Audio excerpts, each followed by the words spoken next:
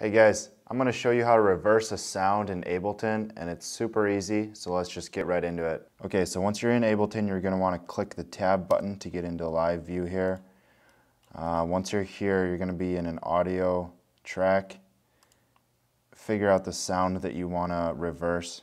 So right here, I'm just going to pick a random sound. Let's do this cymbal thing here.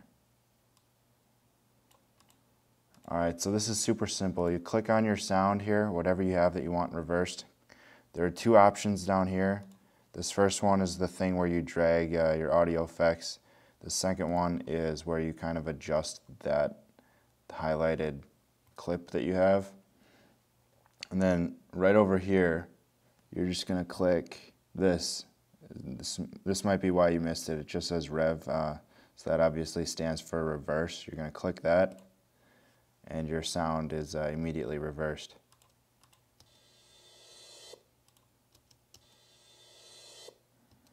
We'll do a before.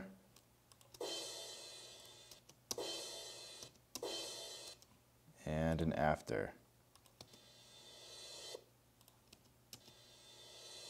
Alright, so hopefully that helped you guys out. I'll see you later.